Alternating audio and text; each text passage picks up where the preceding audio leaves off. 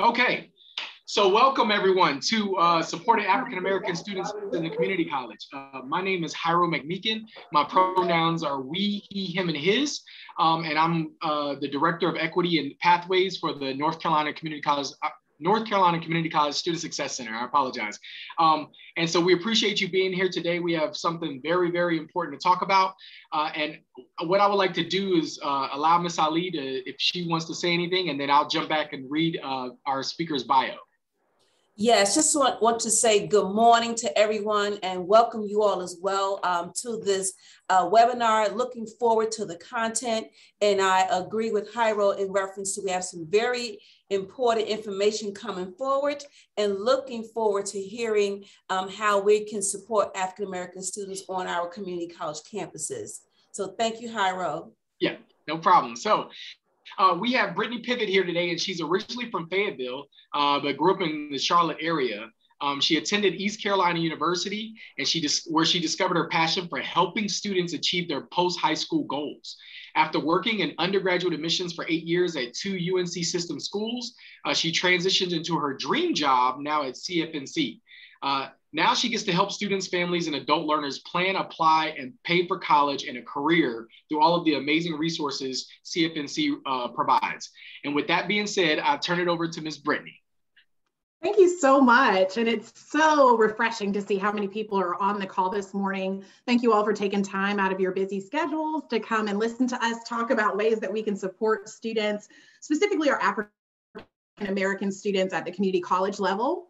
As we all know, community colleges really directly impact the local economies. And today I really want to touch on how do we support our African American students when it comes to major selection so that they can play a viable role in their local economies and make an impact on those economies that they directly are impacted by. So we have an awesome panel today, and I wanted to, when we are doing these presentations, I really think it's important that we recognize and continue to make sure that we have representation from all across the state, because North Carolina is not monolithic. It is a very diverse state economically and racially. And I want to make sure that we have people who are represented from all different parts of the state. So we have people from the East, where I live down here in Wilmington, all the way to Western North Carolina on the call today to talk about how we support our African American students when it comes to the high school level all the way through their community college experience. Now, the reason that I chose this particular topic is not only because the community colleges do impact the local economies, but through research, studies have shown that African American students typically tend to pursue lower paying majors. And I wanted to talk about how we can impact and talk to African American students as a whole student, with being African American as a small part of their experience as a human, to help them get a better understanding of what's going to be the best path for them. Our jobs as educators and working in the community college level is to really help make sure that students are making the best informed decision about their future. So we have an awesome lineup today, and I'm going to have them introduce themselves and say what role they play when it comes to working with students. And then we will roll into this panel discussion. I do have a few canned questions that I will ask the panel to kind of get the conversation started, and then we will turn it over to you all in the chat and see how we can share our expertise with you on how we've supported students in the past and really make this a discussion so that people can have their voices heard and learn from each other as we progress through the presentation today. So I'm going to go based off of who I can see on my screen, and it looks like the first person I have over here is Dontario Perkins from Cape Fear Community College. Good morning, everyone. As Ms. Privet stated, I'm Dontario Perkins. First of all, let me back up.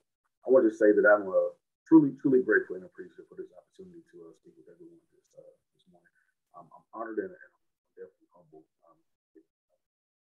But I am, again, I'm Dontario Perkins. I am the Diversity Success Coordinator here at Cape Fear Community College. Here in our Diversity Center, they are to increase the minority retention. Dontario, I apologize for interrupting. It's kind of hard to hear you. It's good, like going in and out. I don't know if that's is that just me? Oh, okay. Yeah, it may just be a little. I don't know if you can turn your volume up just a little bit.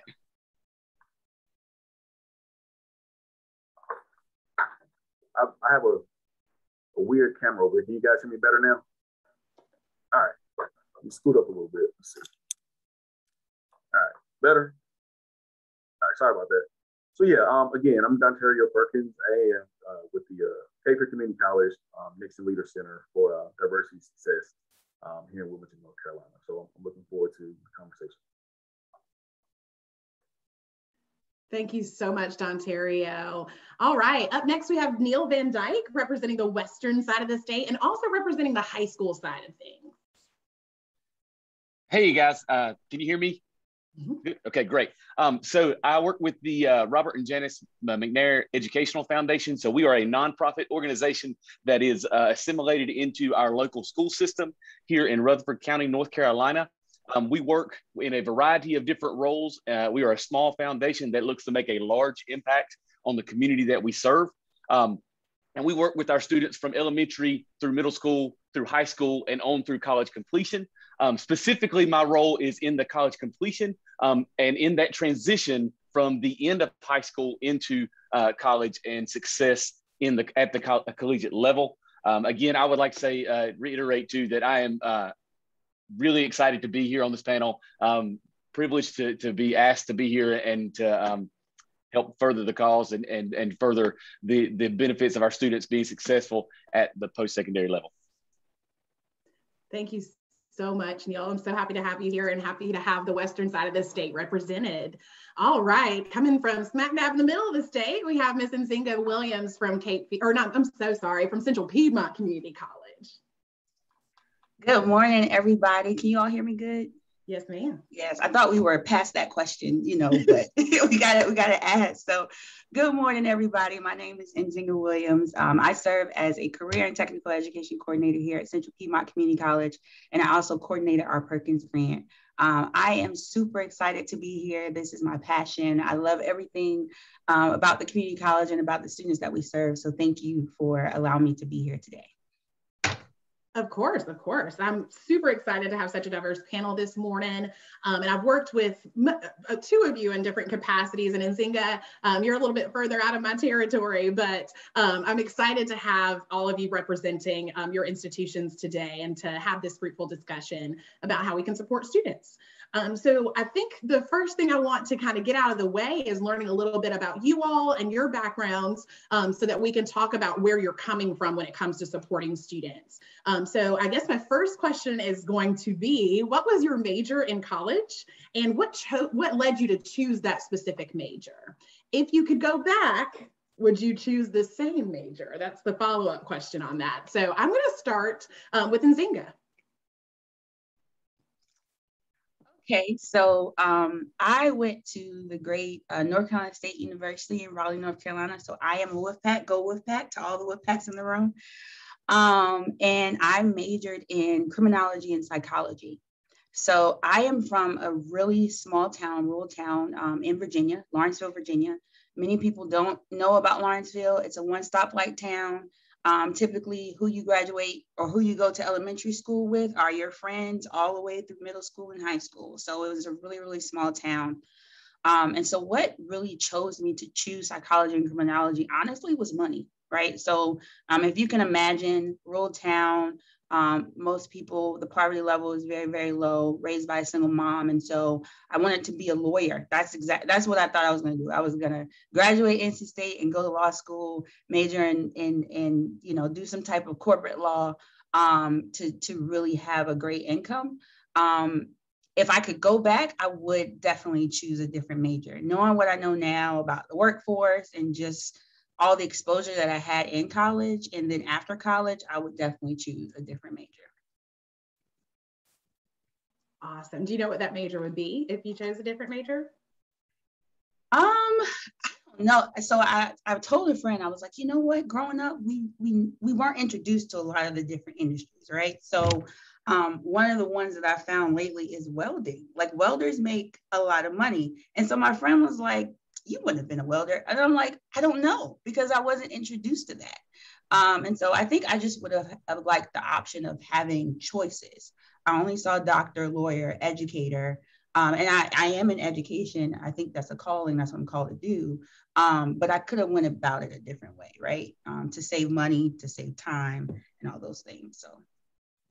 And I think what you said is super important, that coming from a small town, which a lot of our North Carolina students do, they aren't exposed to different opportunities and different majors. Their world isn't very big yet. And as we work in education, we know those opportunities. And I think it's our job to really expose students to what the possibilities are.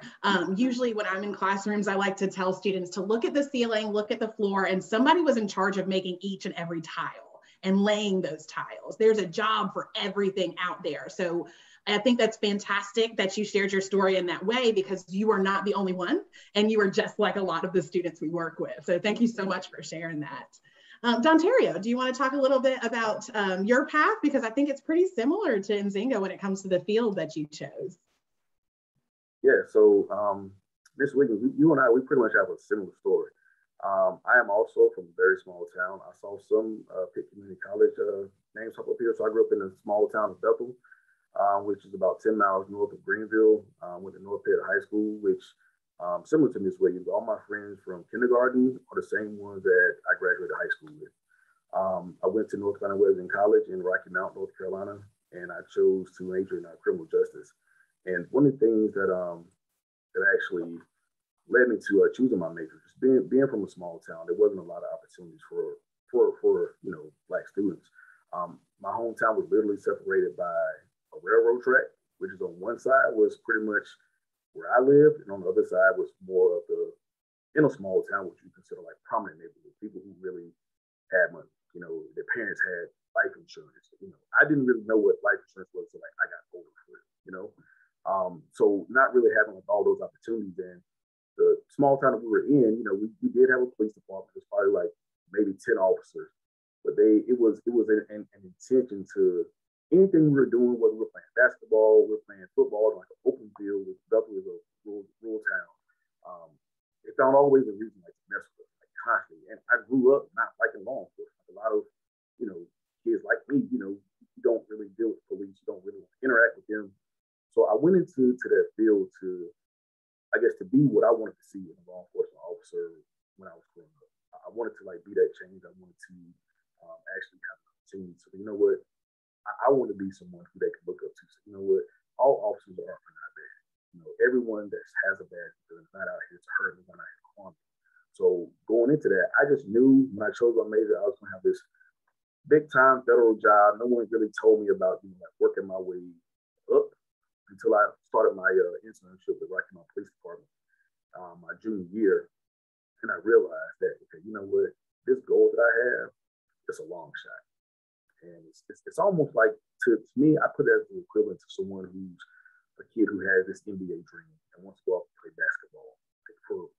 For our students, like me in particular, I found out that it's kind of the same thing. I had this dream of being a U.S. Marshal, no matter what it is I want to do.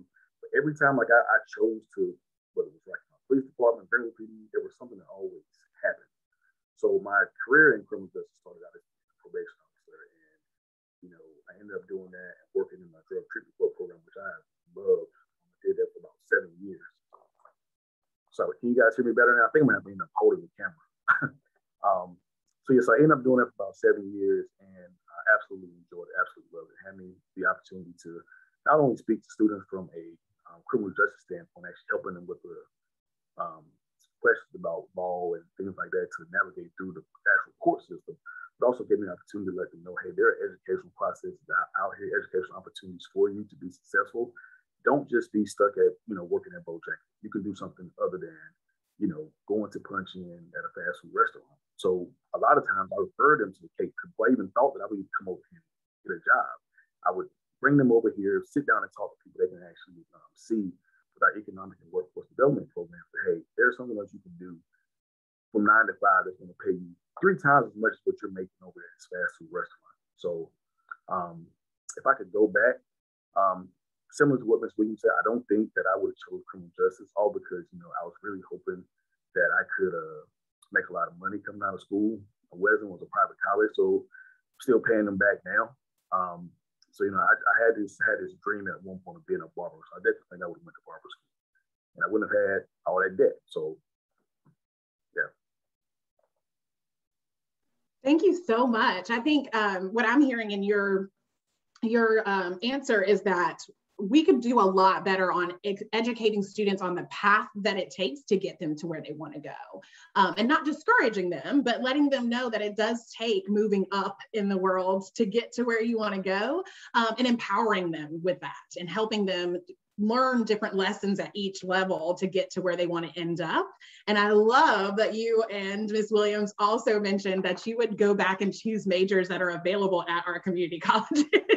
And it's a great way to save money, but it's also a great way, yet again, to do something hands-on. And welding and working in a barbershop area, or that area of study, are both very viable opportunities in communities. Those are both things that you can do to directly impact your local communities. So I think that's fantastic.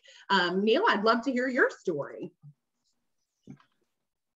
Well, so I am, like I stated before, I'm from Rutherford County, North Carolina. I'm from a small town, just like our other two people on the panel. I grew up in a small community that had a caution light. And we were 30 minutes from the smallest local town. Much like our other representatives, you know, who you went to elementary school with is who you graduated high school with. For a long time, I am a first generation college student, and for a long time, I was ashamed to share the story just of my college experience. Because I bounced around a little bit. I didn't know what I was looking for. I set things up in a logical way that I thought was going to make me successful as a college freshman. Clearly, that was not the case. Made a lot of rookie mistakes that put me in some really weird places. So I bounced from UNC Asheville to got an associate's degree from Central Piedmont Community College, and then transferred into Western Carolina University. Got a degree in recreational therapy there with the dreams and ideas of going on to be a physical therapist. I realized as I was doing that, no, that's not what I want to do at all.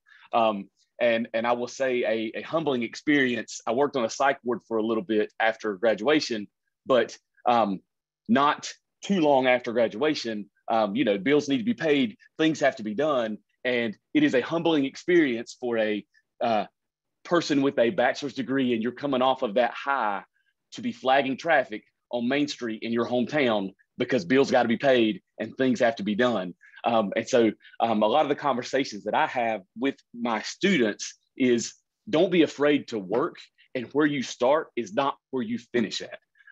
You know, carry yourself with pride and integrity, and look for ways that you can produce better outcomes for yourself. I have a master's degree in school counseling from Gardner-Webb University. I think I met the right people along the way, and I had good mentors. And I will say, I use the phrase a lot, I fell forward into the right space, and not to any master plan of my own. I was just asking the right questions, and I just kept asking the right questions to people who I thought might could give me the right answers. And I think that I was always, hindsight is always 20/20, but I was always circling a helping profession. I was always looking to help someone else. So as a school counselor, as an academic advisor, counselor for the foundation that I work with now, was always where I was going to be, because I was always going to be looking to help those people. I do think that if I had seen opportunities earlier on, I think I would have chosen a different career path. I think I probably would have chosen something that I would have gotten out and maybe made a little more money hands-on. I don't know that I would have been as fulfilled, though, just to be real honest. I think the journey that I took was a winding road, had a lot of potholes, had a lot of ditches that I was trying to steer and stay out of. But I think it brought me to a place where I could relate that to my students and try to identify with them as they're trying to be successful too. Awesome. Circling back to that path and letting students know that it's not you just graduate and become a doctor, or you just graduate and start making 70 grand right out of college. I think a lot of students need to understand that it takes a while to get there, but the journey is really what makes it so exciting and makes it so much more rich once you get to that finish line or that goal, that dream job that you want to go into. And I think all of you do a great job when it comes to supporting students in that role. I will say I majored in sociology and I was concentrated in social diversity. And I was definitely one of those students that lucked up and found my kind of like my niche really early. But I started college. I went to East Carolina University. It is game day. I am wearing purple lipstick for a reason. Trying to do my subtle plug for my alma mater today. Yes, go Pirates all day. I have some of my classmates, former classmates on the call right now who are in higher ed now. But I would definitely say I started as a marriage and family therapy major, and I took a parenting class and quickly called my mom and apologized for everything I'd ever done. And knew there was no longer a marriage and family therapy. Counseling was not going to be in my wheelhouse. But I learned really quickly that I love people and I love studying people. I think we are really fascinating creatures. But I also learned that community is extremely important and that we can learn so much from each other's stories. And that's one of the reasons why I love doing panel discussions rather than presentations, because each of our stories are so different, but we all are really working towards the same goal. And that's helping students achieve their goals through our advising, through our conversations. Every interaction that we have with students can make an impact just by sharing who you are. One of my favorite sayings is like, you shining your light gives people permission to shine their own light. So I really appreciate you all sharing your stories. To keep the conversation going, I just want to know, based on the capacity in which you work with students, and feel free to share how you kind of interact with students, how do you advise students on major selection and kind of ironing out that path? If we're going to stay with that kind of path theme, how do you talk to students and really encourage them on their path and help them tweak their path to make it be the best path possible? I'm going to start with Neil because I come from admissions and I've worked with the McNair Foundation in the past, and I think they do a phenomenal job of working with the whole student within the community and really helping them get a better understanding of how they can play a role in their community. So if you want to talk a little bit about how you all do that and the conversations that you have. Before I get to that, I want to say Rutherford County is really a very diverse county in Western North Carolina. So I've seen them work with students in different capacities, but also students from very diverse racial and economic backgrounds to help them achieve their goals. So I'm going to turn it over to Neil to talk a little bit about how he does that. Awesome. So I will try to give you guys a I don't say quick and dirty, but I'll try to be direct with what we do and how we do it. It's a really awesome opportunity, and we're unique in the fact that we have no strings attached to us as far as we have a board that governs what we do, but we are independent of a lot of different entities that would limit our funds and the usage of our funds. So when we start working with our students in the community, we start early in middle school, and we start in that 8th grade year at doing a connect tour. And so if we talked about opportunities, and that's one of the things that I heard everybody on the panel say, was thinking about opportunities and allowing us to have opportunities to make choices. As a counselor, my job and my thought always, and the first conversations I have with my students, especially in high school, is, okay, let's look at the big picture. Let's see all of our opportunities, because I want you as a senior, if you want to choose to do something that's you're in and you're out and you know what you want to do to get out and make the most money possible and have a successful career, yes, let's get you there. That's the goal. That's the plan. But I want you to have the choice to make multiple different opportunities happen. So not to be pigeonholed into one space. So what do we got to do to get you to a place where you have multiple options? So one of the ways that we start that is with the Connect Tour. And obviously during COVID and quarantine or COVID times, things have changed for us significantly, and we're hoping to rebound into some positive areas. But it's a program that we've had going on for multiple years now. But we take our students from the middle school out into the local community. They tour businesses. We send all of our middle schools out. We rotate them on into multiple businesses. They talk about what the education looks like to get that job, what it looks like to be in that office. They meet those people. They're at that location, and then we provide lunch for them, and then they come back in, and we have talks about that in the afternoon with them. That piece starts to kick off what we look at when we're looking at career exploration and how we want to push our students into being successful or finding their niche or finding their dream job. We're about to launch a second piece of that as a reconnect tour as a 10th grader, because you guys know as 7th and 8th graders, you have an idea, but you're really just on the tip of the iceberg. So as a sophomore in high school, you've had a little more experience, and now we're looking to try to dig a little deeper into those same avenues and getting those students out into the community, seeing those people, identifying with those people in their community, putting a name with a face, and expanding their circle of influence for them. The other piece that we do with that, it's just one small piece of what we do, but the other piece with that is as they get into those last years of high school, we offer a conference style event where it's called the College and Career 101 Conference. And so we have speakers that come in. Brittany has came and helped us out with that from time to time. We attack different areas of what's about to happen to them after they graduate high school.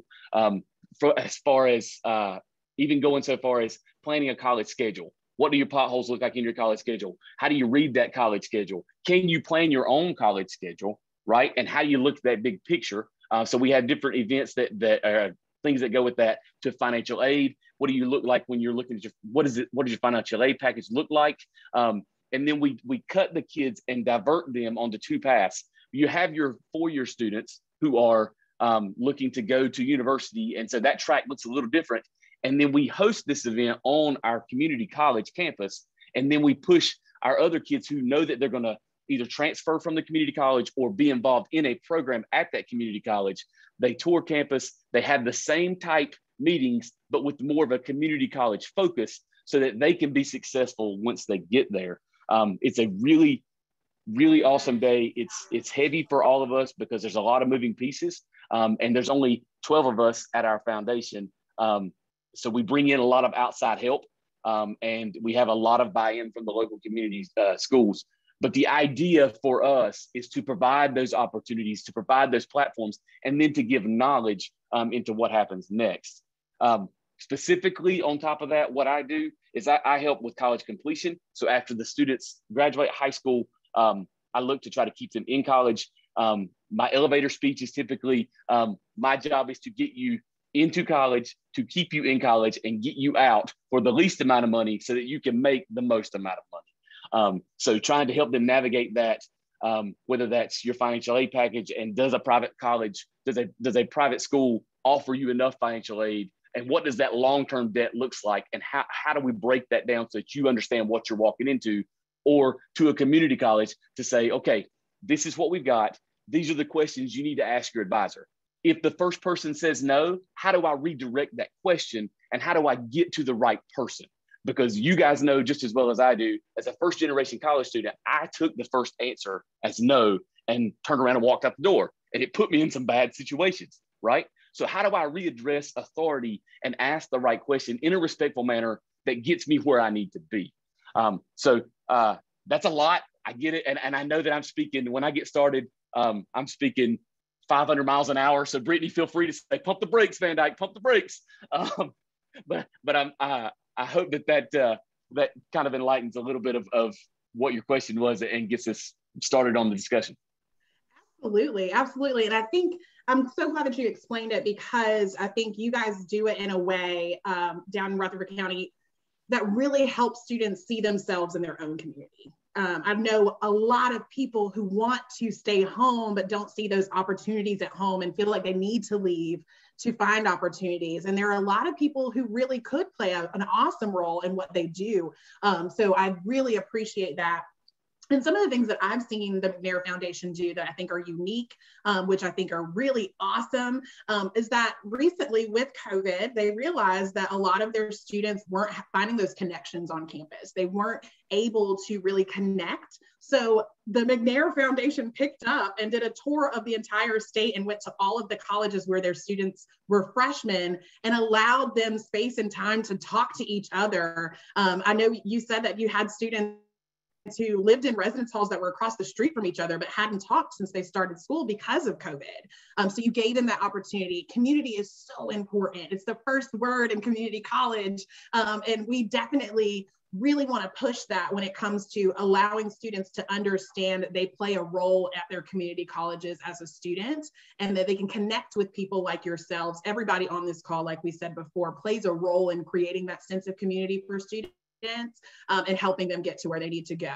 So the Rutherford County McNair Foundation does a great job of starting that early and allowing them to feel empowered to be a part of their community wherever they go. Neil, did you have something else to add? Yeah, I was just going to add to that on the last statement about us touring the schools. Sometimes it was really nice for our students to see a familiar face, to see somebody from home that maybe they hadn't seen, and from a community college perspective, for a lot of our representatives in the room, we see it from a base level high school sending you to college, and then all of a sudden that tie is cut. And a lot of times they may not come ask you at the community college for help, but they'll come back to the people they know. And so we try to create that environment where you can come back and you can ask us anything, and we'll try to redirect you to the right person to get the right help. So that's the community or the college tour, the reunion tour is what we called it. We had t-shirts made up the whole nine for the spring, but it was really great for the kids to see us, for us to see them, and then for them to connect to each other. Thank you so much, Neil. And just know that each of you on your community college campuses can be that person that they know. You know, you can make that connection. We all know that one person that we went to in college, whether it was our advisor or a professor that we really liked or a boss, somebody that we trusted, that we went and made sure that we connected with. So I really encourage you all to try to figure out, as you're going through your career and going through your day, how can I be that person for at least one student a semester so that they feel safe and they know that they can ask those questions. I'm going to turn it over to Nzinga, since you work with students a lot one-on-one, to talk a little bit about how you advise students when it comes to major selection or at least ironing out their path. Yeah, so, you know, a lot of time, I spent a lot, pre-COVID, I spent a lot of time in our high schools, really in classrooms that were specific to our career and technical education path or program of studies here at the community college, whether that was health science, engineering, you know, construction, graphic arts, graphic designs. And I spent a lot of time listening to students and really trying to understand where they want to go. So it would be more or less, you know, Ms. Williams, I want to become a doctor. Okay, well, let's talk about that, right? Why do you want to become a doctor? I want to help people. Awesome. So do you know where you want to go to med school? Well, wait a minute, I got to go to med school? Yeah, you have to go to med school. You realize becoming a doctor is going to take you a while. And if you want to do that, but I want you to understand how long it's going to take, right? You're not going to graduate undergrad and become a doctor. And so a lot of my conversations with students, I walk a fine line because you don't want to kill their dreams. You don't want to say, you know, you want to remind them that the sky's the limit. You can do anything you want to do. But you have to be very strategic and be very intentional about how you do that. And so particularly here in Charlotte, a lot of our students are living at a socioeconomic level where they can't necessarily afford to go straight to college, the four-year institution, and so on. And so I introduced them to a different way to get to the end goal, right? So start with the end in mind. Absolutely. If doctor is the end goal, let's get you the doctor, but allow the community college to be part of your journey. So if you want to become a doctor, have you ever heard of EMT? No, I've never heard of that. Okay. Well, as an EMT, you can start working at the age of 18, right? Because in our conversation, I heard that you're taking care of mom, you're taking care of dad, so the idea of you being able to go to school full time may not be realistic. So have you ever heard of being an EMT? No. Well, it's short-term training. You can start doing it right away. And many of our community colleges have transfer agreements, articulation agreements, where you can go to a 4-year after you do that. And it benefits you because not only are you getting the experience, but you're getting the clinical hours that you're going to need for medical school. You're building your resume because now you have some experience that a student that went from high school to 4-year to med school didn't get, because you have that practical experience. And so I really try to make it relatable to students and meet them where they are, because their dreams are so big, so big. But let's think about realistically what you can do and what you can handle. And then the other competing factor is social media, influencers, and really helping students figure out where that fits into their lives. We have a lot of students, especially here in our area, who are creative. We live in a very creative space. So Charlotte is very artsy, very eclectic. And so they want to figure out how they tap into that. And so I spend a lot of time saying, okay, here's how you can do that at the community college. Here's how this path does that. And really just explaining the entire pathway to students and making that connecting. I think exposure is key. A lot of students don't know what else is out there. They don't know the different ways or the different routes to get to where they're trying to get to. I also think connecting the dots for them. And I think it was Dontario who mentioned, he would have chosen barber school. Well, explaining to a student how becoming a barber can really ignite your passion, but you can also make a lot of money by choosing that pathway. And I think helping those students connect those dots for them, really at the end of the day, when I'm done talking to them or we're having a conversation, I'm getting to know them and they're like, you know what, I really never thought of it like that. I didn't know I could be an entrepreneur and be a barber. Absolutely. It looks very different now in the 21st century. And so I really try to get them excited about, really what they want to do and how to do that in a very socioeconomic, safe, realistic way, to where they're not breaking the bank. Fantastic. I think we can say it until our face is blue, that exposure is super important. A lot of our students don't know what they don't know. If you're from a town with one stoplight and that one convenience store that, 6 people hang outside all day, and then you've got the hospital isn't even close to your town, it's 45 minutes away.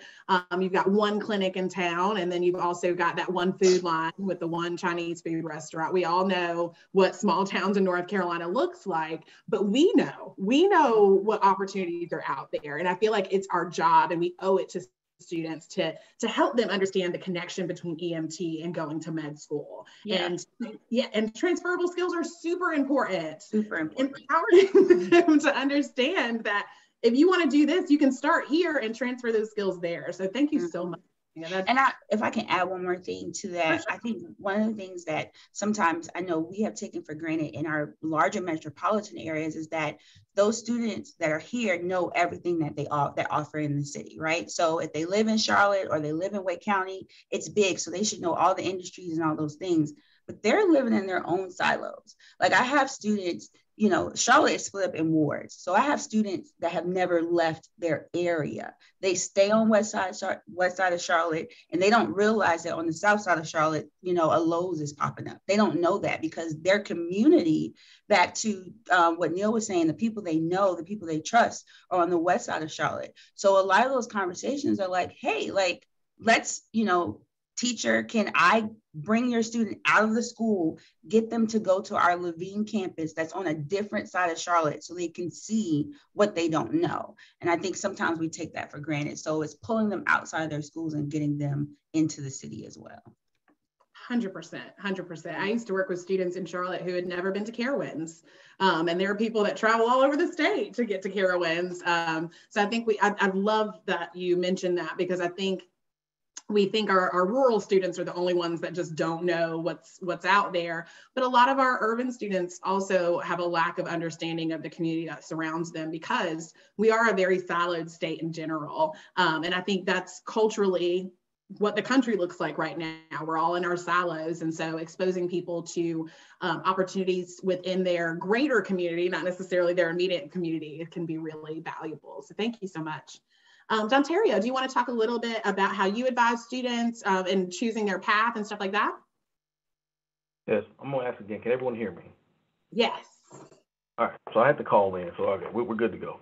With me, one of the things that I like to do when it comes down to helping students to choose their path, like everyone else has said, I try to be intentional about not being a dream killer. I think back to the times where like I actually had a mentor who was a provost at the college at the time, and he just kind of like pulled me to the side and explained to me, well, the major that you're going in, like, I understand you want to help people, however, you may not make the amount of money that you want to make. So this was like my junior year, and he was just really like, he was laying it on thick to the point where it was like, it was kind of hurtful. So, like you're expecting to, go into this federal agency. However, you got to have the experience. You have to be willing to, like you said, Brittany, you got to be willing to work your way up. So just here recently, I had a student to come in, and he was talking about, had this dream of, wanting to be, he said he wanted to he wanted to go to be a doctor, but he didn't really understand like all the steps that there were to becoming a doctor. So the first thing I asked him, okay, well, how do you feel about blood? I don't really like gory stuff. I don't really like that. I'm like, well, man, look, I don't know what kind of doctor you plan on being. If you can't deal with blood, like that's you might want to consider like doing something else, just off the fact that that's probably part of the job. Even if it's not a surgery, someone may come in with a laceration on their hand. Yeah, it may just need a Band-Aid, but guess what? You're going to see blood from that. But just having an opportunity to actually like talk with them, to helping them understand. Okay, well, and I've also shown this student. I show them numbers. One of the biggest things I tell them. Okay, well, the fact that you're here at Cape Fear, you've already made like the first step to accomplishing your goal. The next thing that I tell them is that a lot of those students who actually come here with these dreams of being in the medical profession, I'm not sure if it's a thing of their high school counselor or whatever the case, but there's a separate admissions process here at Cape Fear for the medical programs. A lot of them don't know that. So when I actually have this conversation with them, it's not to necessarily to be stepping or like killing their dreams. Or hey, look, you can't have a D in biology and expect to get into this med school program, or to even get into the med school program here at Cape Fear in order for you to transfer into a 4-year school. So being able to sit down with them, okay, look, this is what it's going to take. I understand, you don't want to sign up for a tutor, but guess what? You having a D in this class is not going to get you to where you need to go. And I think like once we start having like those honest conversations with these students, they just you kind of see like at first it kind of like burst their bubble a little bit, but just like, look, man, I'm just trying to be 100% honest with you. That's not to say that you can't do it. However, you need to work a little bit harder in order for you to reach this goal that you want to get to. Nothing is going to be given to you.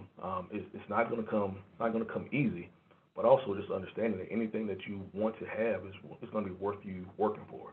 So see the big goal, but also understand that it's going to take you, worry about today. Then when you wake up tomorrow morning, worry about those assignments for tomorrow, but just taking everything like one step at a time. So that's how I approach that in dealing with students and how to choose their majors, but just making sure that we're having like realistic goals that they can see. And even if it's like small term goals to actually get to that larger goal, I think that's important too.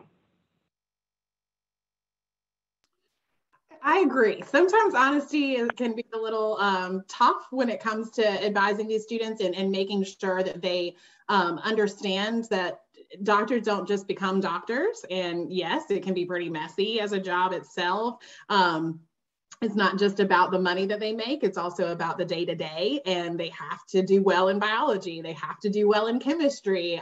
Every doctor I know has definitely, if you ask them if they would love to go back to med school, you couldn't pay them to go back to med school. So letting them know kind of the journey that gets there. Again, this path keeps popping back up and helping students understand the path that is necessary to get to where they want to go, but empowering them at the same time. It's kind of a fine line when it comes to making sure that they're prepared, but also being realistic about what that path is going to look like. I'd love to share a time where I've made a mistake in this area and a student has kind of proven me wrong, because we all make mistakes and we all have kind of had to learn from some of the conversations that we've had with students. And sometimes our assumptions can get ahead of us when it comes to having these conversations and advising students.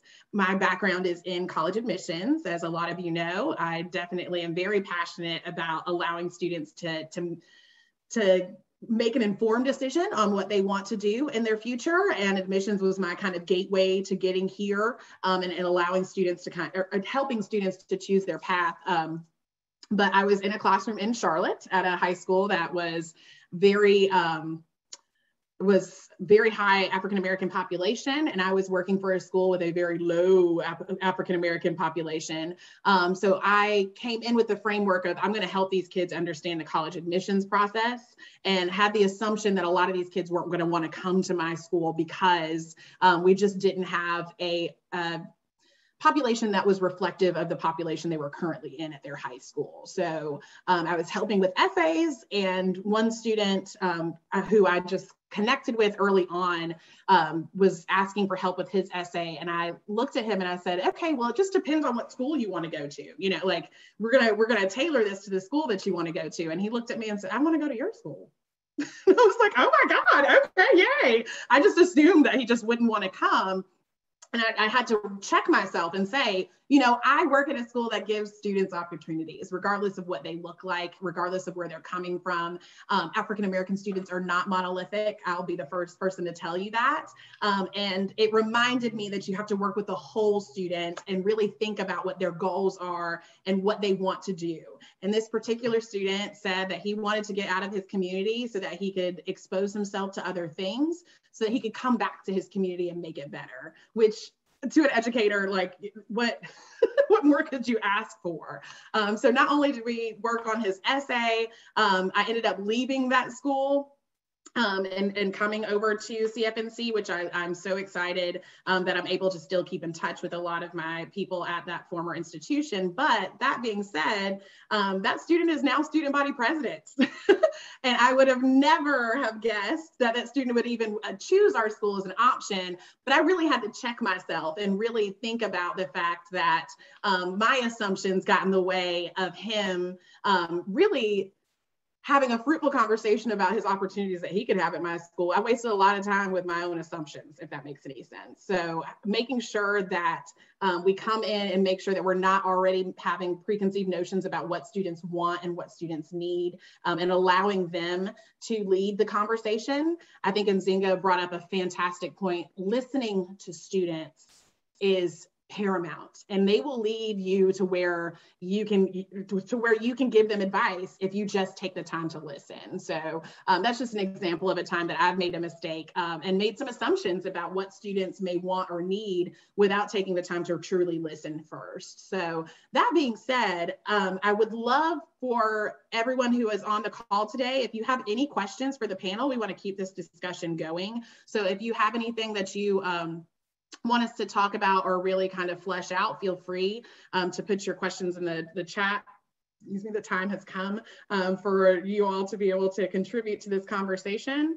I am going to look and see. I don't see anything. So, Brittany, I would also invite folks that if they would rather just speak, if they could use like the reactions button and raise their hand, something like that, we can just call on them if they want to mute this, because sometimes people just rather talk than actually type it all out.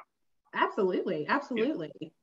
So I'll pause for a second and just see if we have anybody that wants to ask or contribute to the conversation. And if not, I will keep moving with the questions that I have. I love seeing so many people on this call. It just shows that everybody really cares about students and everybody is invested in their success and wants to learn more. So this is fantastic. All right. So Brittany, if I can just share something that I've been doing with students, and I share this with people all the time. Yeah. It's a quick activity. It takes like all of like 5 minutes, but it like really like just starts a great conversation with students. And I was thinking about, as you were, I think Ms. Williams, soon to be Dr. Williams, I'm putting that in the atmosphere. Okay, so what she was talking about as far as like different majors and stuff. So what I usually do, I think I have to unmute my camera. I think I have to, give me 1 second and I'll show you what I do. There we go. Okay, so hopefully you can see this. What I do is take a piece of paper, any piece of paper, have them draw that on there. So it's usually a line going down with a line going halfway across. What I usually do is on the left side, put whatever dream job they're thinking about. So you write whatever dream job. So they want to be a doctor, police, firefighter, whatever it is, you just put that there. And then on the top, you have them write the 2 to 3 skills that are needed to do that job, that they think are needed to do that job. And then you have them write 2 to 3 emotions or feelings that they would have, for doing that job. And so then what happens is, so the 2 to 3 skills go on the top of the line. The bottom of the line has the 2 to 3 emotions or feelings that job would experience. Once they get that down, you have them fold the paper where the vertical line is. And what you explain to them is that this is what you want to do. This doesn't matter. This is what you want, because this is the skills you think you need, and this is what you want to experience. That's more important than the title. So if you can figure out other jobs that do this, this is going to definitely help you figure out what you want to do in life. And so even if you start Googling like skills that this is required, then, so if I do want to be a doctor because I like helping people, whatever like that, then look up jobs that help people. And then that's going to help you figure out what you want to do. And that usually frees people from just zeroing in on one thing and having that tunnel vision of like, this is what I'm supposed to do, because that's all they know, right? We only know what we know. And so this really helps people figure some things out. So again, it's a quick activity, usually takes about 5 minutes, but it allows people to walk away with like, oh, okay, yeah, like maybe I need to try that. I love that. I'm going to definitely, I'm not even going to say steal it, because I feel like we're in a collaborative. Yeah, it's borrowing. It's borrowing. Yes. I got it from somebody too, so it's borrowing. I will definitely give you credit for sure. That is fantastic. I think it goes back to letting students know that there's so many other opportunities within the field that they want to work in. I think we all know that students say, oh yeah, I want to be a doctor. But like you said, like you could be an EMT. Nursing is in huge demand right now in the state of North Carolina. There's just so many things that are out there for these students. And our job is to help them hone down that list. And that's a fantastic activity to do, to help them kind of hone down that list, so they are not just looking at the profession and the money that comes with it, but also the emotions and what your day-to-day is going to look like. I think we all can attest to job satisfaction and how it really impacts your life, your day-to-day life. So that's fantastic. Thank you. Yeah, no problem. And I think, and even to go back, somebody just put like using the interest and career survey, like in CFNC, please God, every student I ever talk to, I try to recommend those things to like, they're short, they give you some idea of what you want to do, because I think it's also important to know what you want to do, but it's also important to know what you don't want to do. And then that way you can start like process of elimination. And even to go back to what Dontario shared, about the nursing and things like that, because for me, I wanted to be a nurse at one point, and because I was like fascinated with like anatomy and physiology, took 2 courses of it in high school. I was fortunate to have a high school that offered that, and I loved it, right? So I was like, I definitely need to go into the medical field. I took a year off after high school and I actually went and worked in a hospital as like a surgical aide, where I had to like transport people to surgery and do things like lab runs and stuff. And I thought that was what I wanted to do because I loved anatomy and physiology. The problem though is after smelling infections, I knew I couldn't do that. Okay. So it was like, I was fine seeing all the blood. I was fine seeing all the bones, everything hanging out. That none of that stuff bothered me, like seeing all that stuff. But seeing like smelling infections and smelling, because one of the things they did at the hospital I worked at was like liposuction and cosmetic surgery, and smelling that kind of stuff, that got to me. And I was like, oh, I can't do this.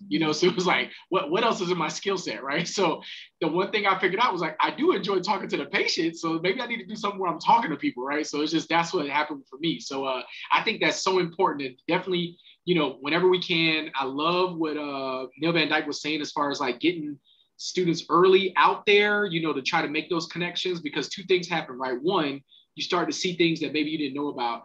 But the other thing is those relationships that I think are so, so, so important. And y'all said it a bunch of times, but I'm gonna reiterate it again. It's a lot of things with students. It's a lot easier to get things done with people you trust versus the ones you don't. And if I'm only showing up at the 9th hour saying like, hey, I'm going to help you with this, and that's it. It's like, like, are you really there for me? Whereas if I've had that relationship with you or your organization, then, if you've seen it earlier enough, it's like, it's the whole law of exposure where it's like, oh, okay, yeah, this is what, I can at least trust you to know that you're going to steer me in the right direction. And so go from there. So that's all I wanted to share. No, thank you so much. Thank you. And I'm so glad, again, discussion to me is the way to go when it comes to talking about these things, because we all have something to share, and we've all found successes in different areas. So I really appreciate you sharing, Harrow. Back to the CFNC thing, thank you for plugging my organization. We are a state-supported nonprofit that helps students, families, and adult learners plan, apply, pay, and save for college. And it is a great resource for students of all ages. And one of my favorite things that we have on our site is called the Reality Check program. If you have not used the Reality Check program, whether it's as an adult or with students, I highly recommend that you take some time to either do it for yourself or with your students. I'm going to put a link in the chat for you all, but we are directly tied with nccareers.org.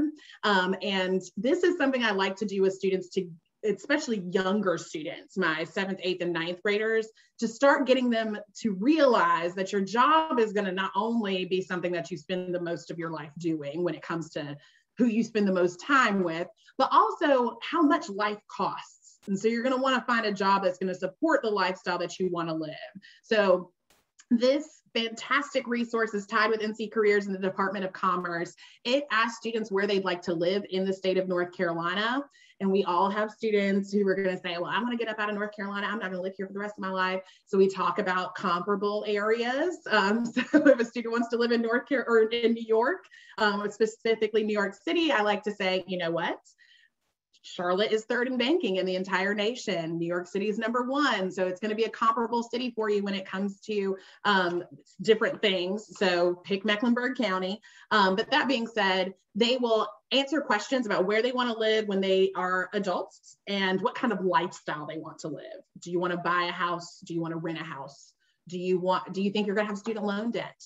Do you think you need cables or satellite TV, or are you good with just streaming? Stuff like that. And at the end, it gives them a budget of how much that lifestyle is actually going to cost them in their respective counties and what careers in that specific area are going to support that lifestyle.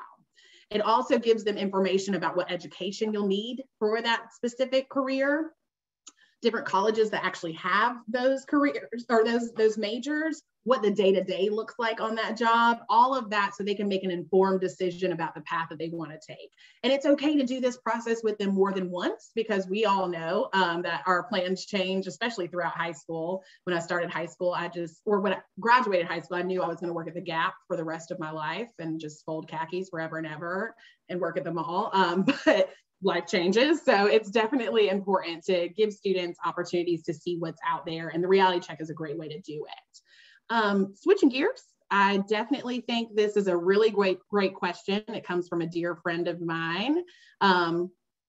He asked about our websites. And I think this is I gotta scroll to it. Sorry, I am struggling on the chat right now. Let me expand it a little bit.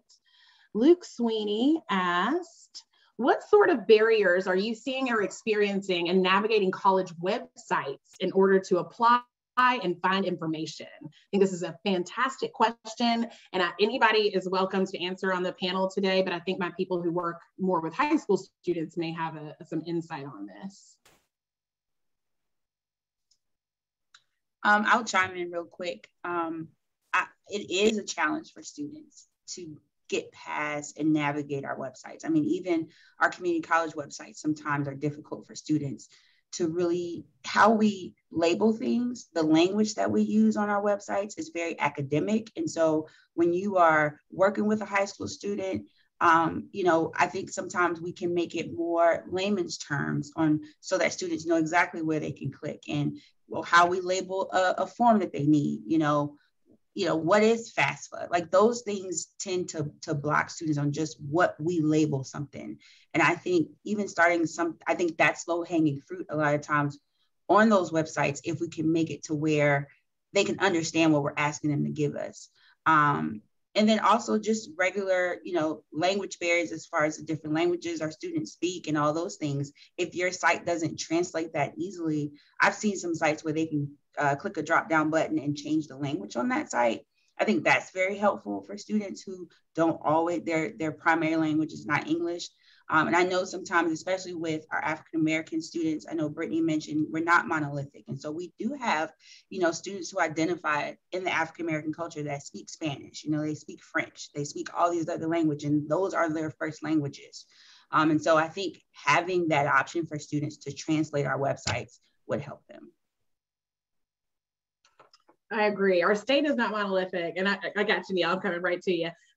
We have a growing Latinx population in the state of North Carolina. And I really challenge each and every one of you to find ways to ensure that you have something in Spanish in your office to show those students that you're invested in communicating with them and their families, because they're a huge population in the state of North Carolina that I don't believe gets the resources that they are not only deserve, but are entitled to as tax-paying citizens at this point. So I just want to plug that language barriers are huge. Thank you so much for bringing that up, Nzinga.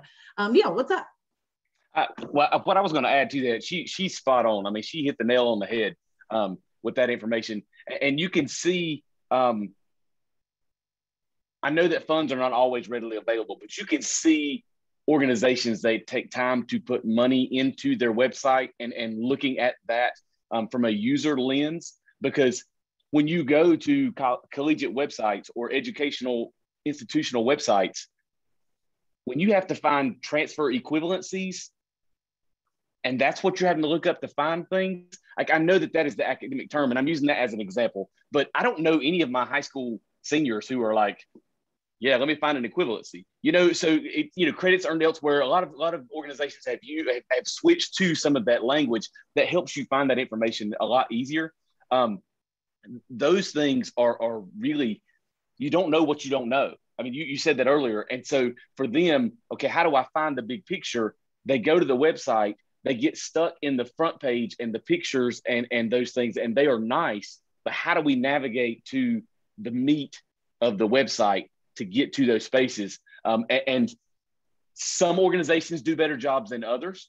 I would challenge anyone who is at a community college or at an educational institution to find a first generation college student. Do a trial group with a first generation college student, with a minority group, with someone who is not like you, and push them into that website and say, okay, tell me what you see. Give me some feedback so that you can bring that back to your institution to try to make some upgrades and improvements there.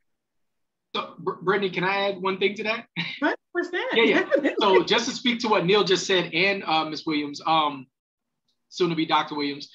So with that being said, I've seen, there was a school that I saw one time, and I don't know how they did this to make it accessible, but what they did was to speak what Neil did was, like, they gave all the steps to, like, get enrolled, but any term that wasn't used, like potentially not used within even at a high school level, like if that's not something they normally use, like people understand counselor. And so if they said like an advisor, but you're not using counselor, what they did was they made that like a hyperlink, and if you hovered over that word, it gave a better explanation of what it meant. And so it was like something like if you went and you saw like you got to make a payment at the bursar's office, you hover over bursar and then it showed you like what that meant. And so again, I don't know how they made that accessible, but I saw that one time and I thought that was pretty genius to do. And so I think it just really goes to, we got to learn how to speak student. Another idea to even, think about is get that information, like Neil was just saying, like get those folks, but you can also use it as a win-win with a recruitment effort, right? So you can go to your school, recruit those students, but then tell them like, hey, I need your help in, making this more, translating some of this information. Tell me what you see, give me your feedback. But then you're also exposing them to like opportunities like, oh, did you know that you could do this as well? And so I think if you can marry both of those, I think that's a great opportunity to do so. We have a group of mentors with our organizations. We have about 200 mentors that mentor our students. That are volunteers that come in and they work with our students from 7th grade all the way through high school graduation. And I do a session with them on transcripts, and a high school transcript is black and white information, right? And you're going up there looking at it. But the conversation that I have with those people are, okay, this is black and white information that's just numbers on a piece of paper, but we want to use this as a platform for a discussion about where you want to go and what you want to do. I think the same thing applies with what you were just saying is can we use some of these improvements as areas and platforms to talk to our kids? Now we've enlightened them on, okay, hey, you didn't know what this meant. Oh, hey, I'm really interested in doing this. And it opens a whole new door, a whole new level for them as to what they want to do. It gets them engaged and interested in the process.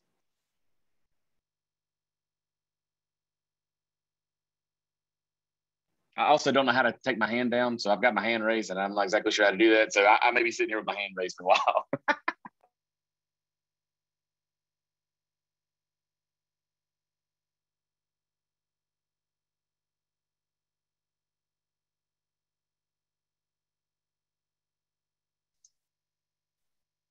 Brittany, are you? Oh, did we lose Brittany? Uh-oh. Okay. I think we lost Brittany. It happens. It happens. Yeah. It happens. Hopefully she can sign back in soon enough. All right. So do we have any other comments or questions that people would like to offer?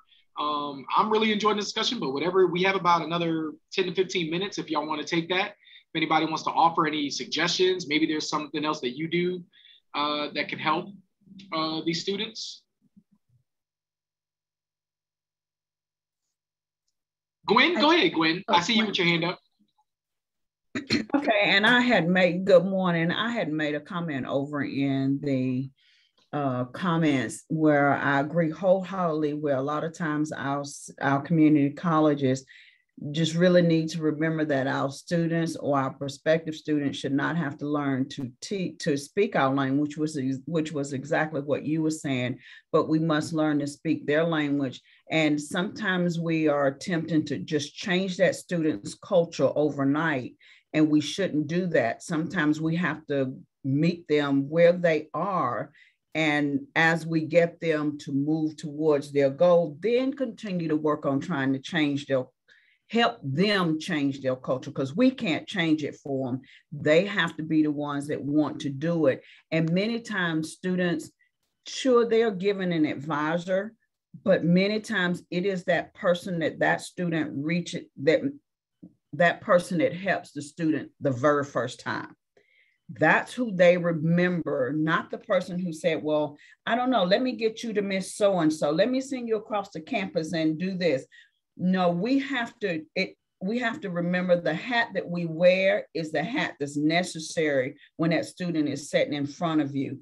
I am a registrar, but I advise, sometimes I will even take my registrar hat off. I advise, I register, I do look at transcripts, and sometimes I take my professional hat off altogether, and I become mommy, I become the sister, I become whatever that student need at that time. That's who I am. And I'll tell them, look, I am not representing for SciTech right now. I am going to have this one-on-one conversation with you to make sure that you're going down the road that you want to go down, and not spend 2 years here only to find out you thought you wanted to be a nurse, but you really can't give anybody a shot. Well, baby, you probably want to think twice. Not to say that you can't do it, as it's been said many times before in this Zoom, but let's think about what you really want to do. So sometimes, and sharing your personal time and your personal upbringing or whatever, it makes that student sitting across from you to say, oh, well, she could do it, then I probably can too. Because most of them come in saying, I think that's what I want to do, but I really don't know if I can do that. My mom tried to go to school and she didn't make it, and nobody in my family has ever gone, okay, baby, let's be the chain breaker. Let's do. And if you can't tell, baby is my word. But I get to that point where I know I can call that person baby before I start using baby. But baby just seems to soothe them, and they're like, okay, I can do that. And I make sure I give them my card before they leave my office. And I say, call me if you need something, if you just need to talk, whatever you need, call me. If you got questions, if I'm not the one to get you the answer, to have the answer, I promise you I'll get it for you, so I'll have it for the next student who may ask me. So you have to make that connection with the student, make them feel like they will and do belong, because students is what we do at the community colleges. And that is just what we do. And if you can't tell I love the students, then I don't know how else I can say it, but students is what we do. Students is what we do. When I was in school, I didn't say, I want to grow up to be a registrar, because I don't know of anybody who does, because I mean, that's just not anything that you can go to school to be, is a registrar. But I also learned that cross-training is huge. Just because I don't work in admissions doesn't mean I should know at least the basic questions for admissions, so that student can do that one-stop shop. And I'm going to stop talking now, because I could go on and on talking about students. That's almost like in my personal life. You start talking to me about church and I go on and on. Now I'm not going to push anything on you, but I can go on and on. So I'm going to stop now, because students is what I do. Thank you, Ms. Gwen. Sorry about that. Oh, there you are. Okay, yeah, sorry. I'm on my phone now because my internet decided it just doesn't want to play today. So sorry about that. Feel free to continue the discussion, Hyro. I just wanted y'all to know that I had some internet issues. Sorry about that. I was just trying to fill in. Yeah, so feel free. I just opened it up, like if anybody had any additional comments. I told them we had about 10 to 15 minutes left. So if they had any additional comments or suggestions, anything they wanted to offer, like the floor was open. So Gwen jumped on that and then shared her expertise as well. Sure. Feel free to jump on in. And if not, I can keep the conversation going.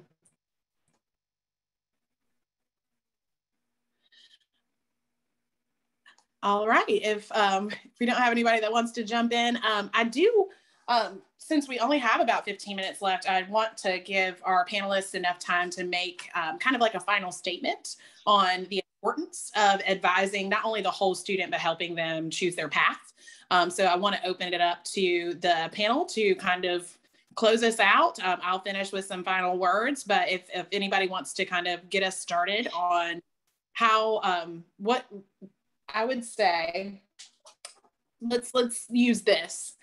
How can community colleges support African-American students when it comes to choosing a viable major, and use that as your prompt for closing remarks? And I can't see y'all because I'm on my phone, so feel free to jump in. I can start it.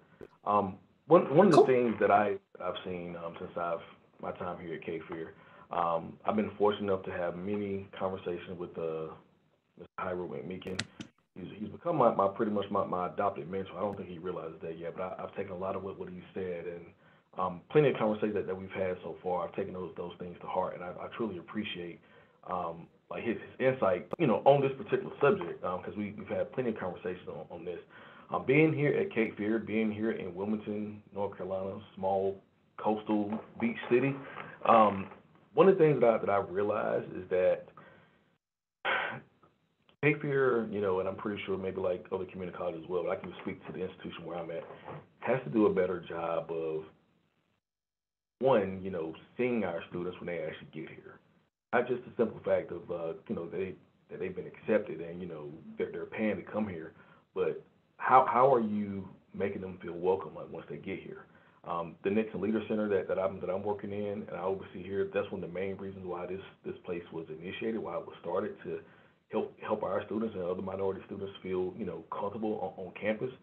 However, one of the first things that they say to me when they come in here is that no one spoke to me when I came in. So one day, I just went out to the lobby. Classes just started, last about 2 weeks ago, and I just watched them.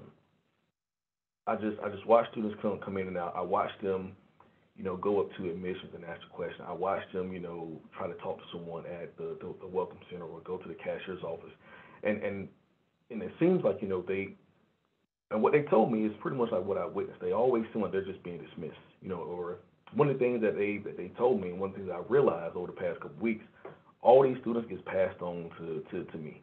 It's almost like, like they don't want to deal with our students. I find that it's not only a challenge, but it's also disheartening too. You're right out of high school, you're coming in, and even though it's a community college, you're still trying to navigate a new space. You're still trying to figure your way out. figure, just like your path in life. So just recognizing, one, that they exist, and then two, just expressing an interest in what it is that they may be doing, or whatever question that they may have. You have a question about your financial aid.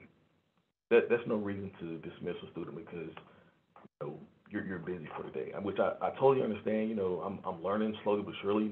Things get super busy in higher ed here in community college, but just recognize who the students are, just as being a person. I feel like once someone feels welcome, it's definitely a kind of springboarding them into how their day may go like for the rest of the day. I literally just had a student in here yesterday, came in here like on 10, fussing, cussing, like mad at the world because no one is giving him an answer to his questions. Like no one is answering him, and what he was asking was simple, but it was really a thing of they didn't want to make time to deal with him. Now, granted, I did tell him, like, first of all, your approach was a little abrupt, but a lot of times, just taking the time to understand it. Just because someone is upset, just because like their voice is raised, does not mean that they're hostile.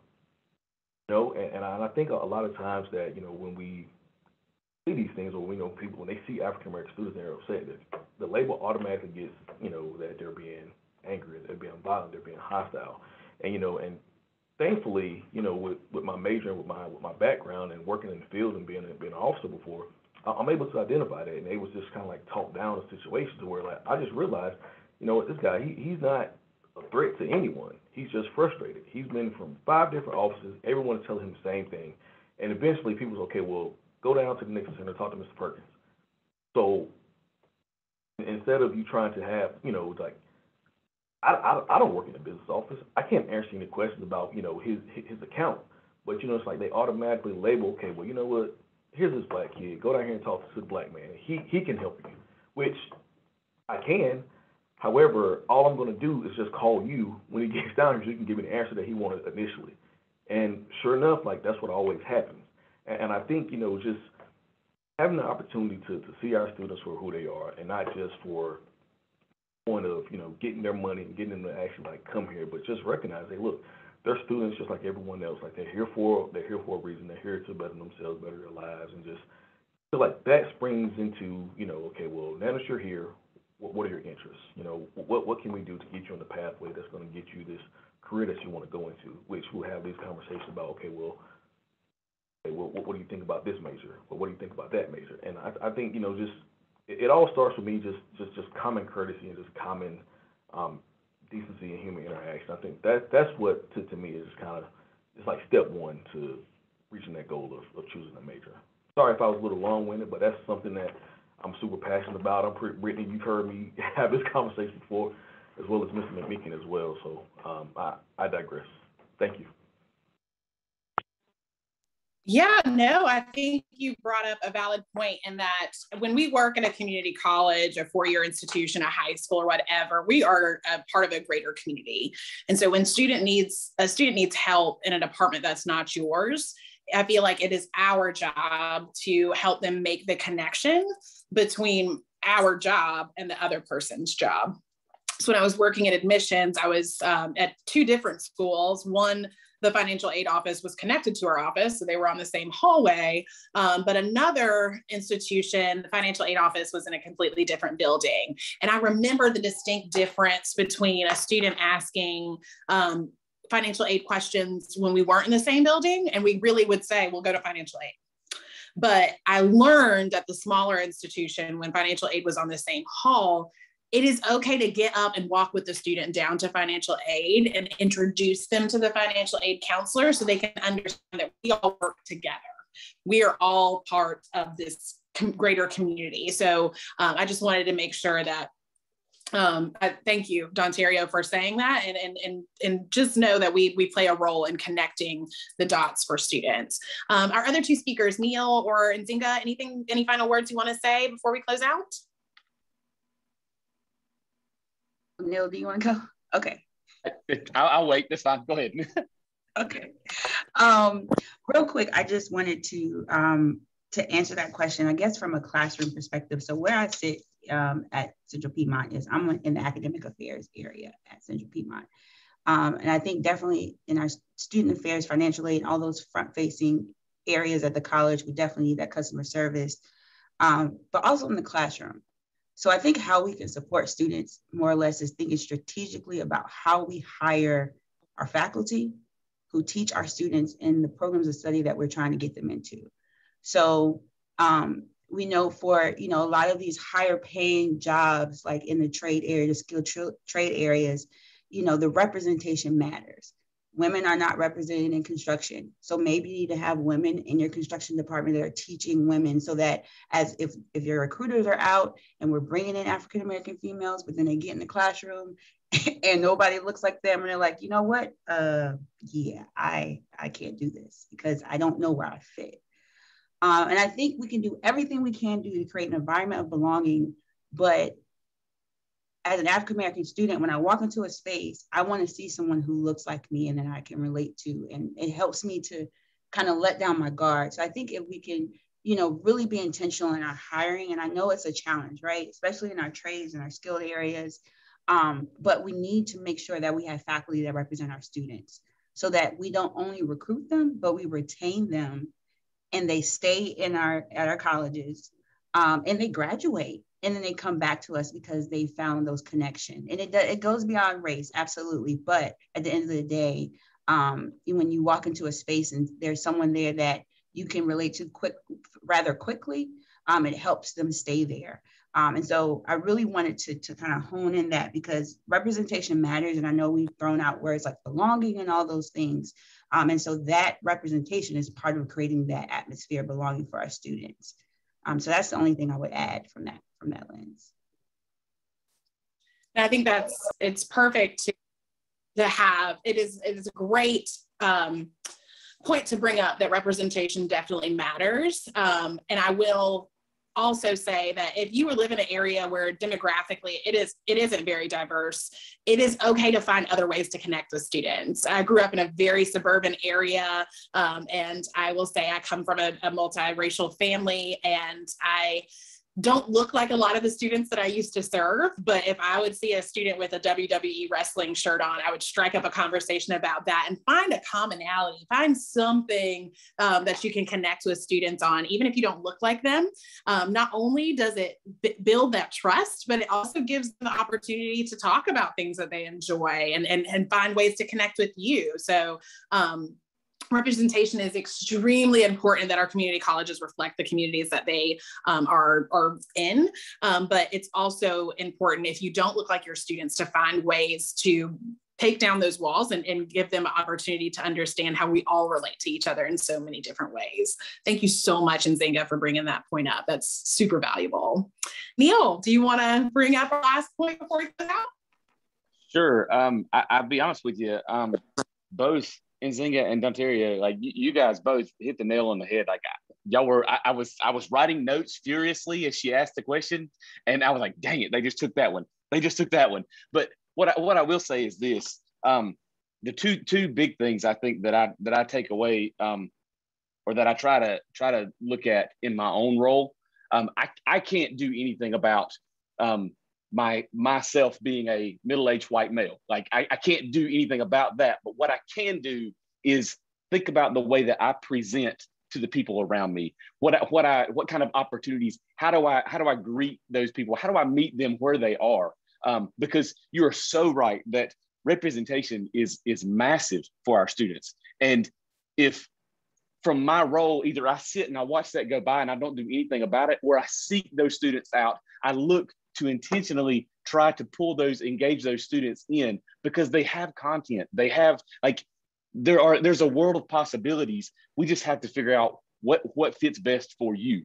And so, like, from looking at it from the other side of the fence, from my perspective, is how do I engage those students and how do I make myself easily accessible and easy to talk to when on the surface I may not look that way. Whether that's my nonverbals, whether that's my eye contact, whether that's just going out of the way to say, hey, as you pass in the hallway, or can I help you get to where you need to be, or how's your day going? How do I check in there? The other thing that I would say too is that you are every student's first experience.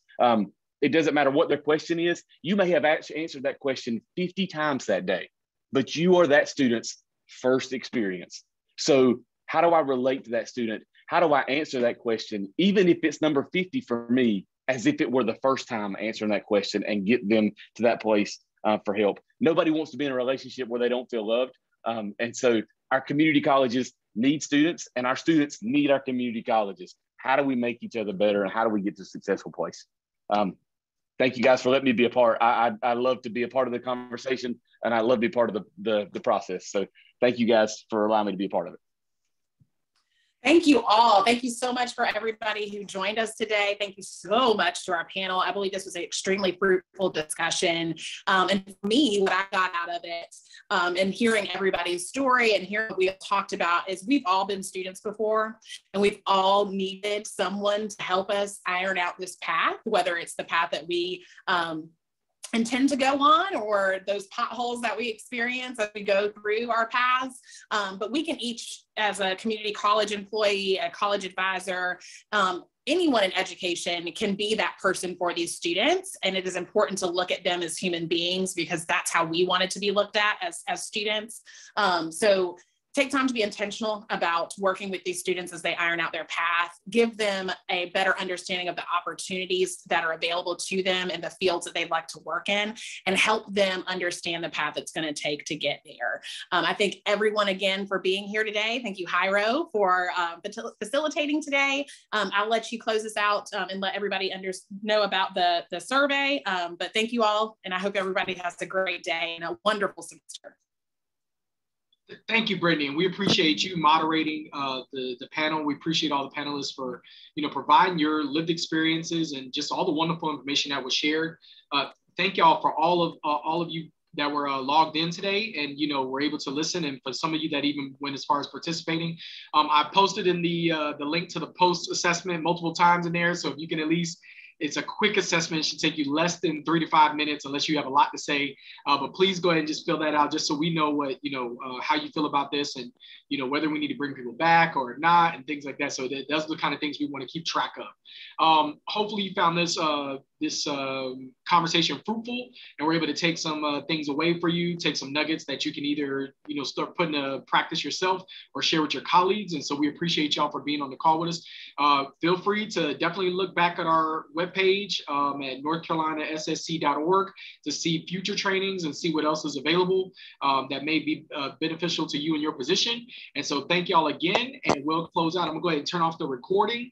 And if you have any questions, that's the one question we